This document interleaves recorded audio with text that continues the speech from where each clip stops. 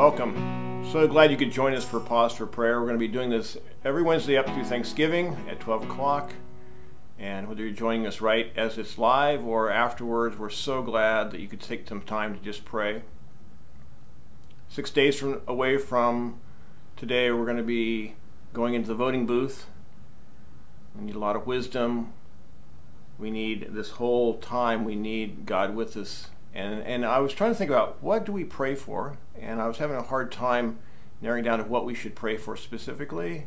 So I prayed a little bit and just said, God, I kind of settled down and just listened to God and said, what do you think what should we pray for? What do we need right now? And what do we need for, what do I need? What does the church need? What does the world need? What do our politicians need? And the word came to me really quickly: humility. And today we're going to pray for humility. Humility is this beautiful thing. It's this powerful thing.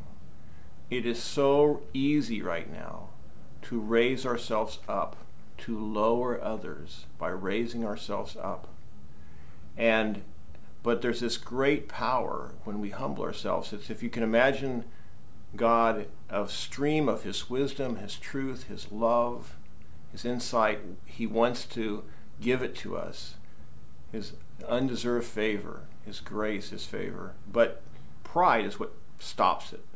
It causes it to actually be stopped, and He opposes us. But grace, it releases it, and we all need this. And so I'm going to read a verse, and then after this verse, what I'd like you to do is to I'm going to start with a prayer and just open that up for us. And then I want you to, as we just come before God, I'll pray for a little bit, and then you continue to pray for as long as you want afterwards as well.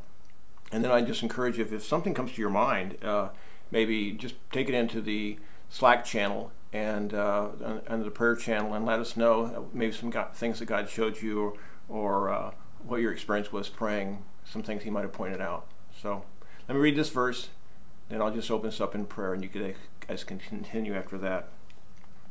It says in 1 Peter 5 and 6, it says,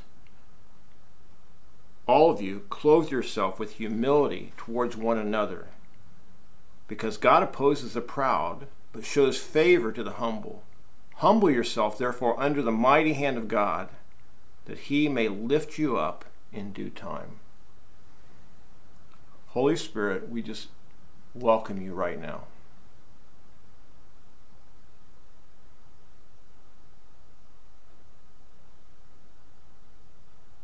We come before You knowing that You hear our prayers and You respond to them. God, I ask for myself that, God, that You will allow me to humble myself before You. Forgive me for the ways I raise myself up and lower other people.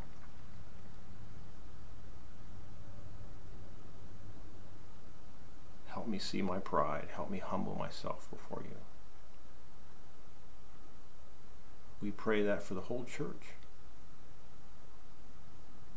The church will be marked by this characteristic of humility and God flowing through them.